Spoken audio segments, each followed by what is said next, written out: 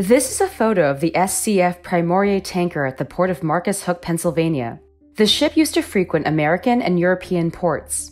But recently, the 84,000-ton vessel has been spotted off the coast of India after traveling there from Russia, according to ship tracking data. India used to buy almost no Russian oil simply because of the long distance from Russia's seaports to India. That changed after Moscow's invasion of Ukraine in February. We're banning all imports of Russian oil and gas and energy. After the West announced sanctions, an unprecedented amount of Russian oil has been heading to China, India, and other countries that have ramped up purchases at a discounted price. For Russia, that means more revenue than ever before, as much as $20 billion in average monthly oil sales this year compared to $14.6 billion last year. So here's how Russia's economy is getting help from oil trade with China and India. Before the war, the European Union was the largest consumer of Russian crude, spending the equivalent of more than $48 billion on it last year. A ban on almost 90% of all Russian oil imports by the end of the year. As the EU scales down purchases, other countries have negotiated deals to buy from Russia. This map shows some routes that Russian oil travels on board tankers like the SCF Primorier to the Middle East and Asia. Because of the reluctance of the EU and other buyers to take Russian oil, it's selling at a discount. Lauri Milivirta is a lead analyst at the Finland-based Center for Research on Energy and Clean Air. The organization has been tracking Russian oil shipments since the invasion. You can get a barrel of Russian oil at about 30% less than other type of oil, and that's a big incentive to switch to using Russian oil when that's possible.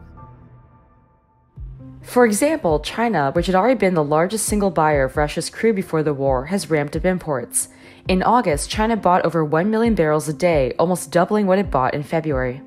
While Beijing didn't openly support Moscow in its invasion of Ukraine, and commodity watchers say China is mostly buying this oil because of its low price, this business partnership has become very important for the Kremlin. And India has also become a huge market for Russia.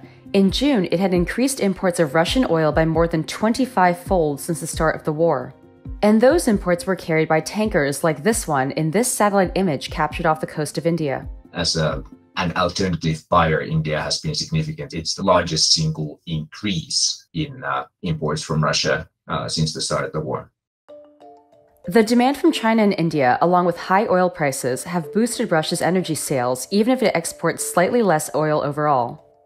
But it doesn't mean Moscow no longer needs the West.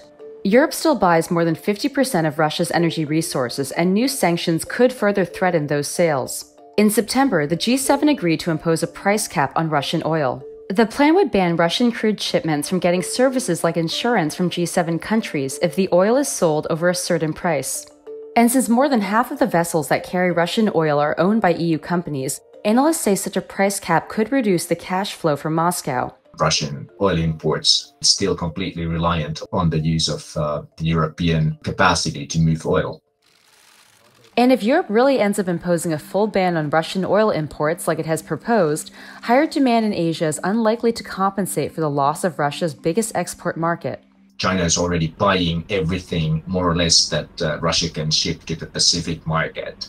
And India is buying less than 10% of the oil in total, so still dwarfed by Europe. Still, the strong demand for Russia's oil by some of the world's biggest economies has the potential to take the sting out of Western sanctions. And unless stronger measures are taken, this might mean more long-distance journeys for the SCF Primorier.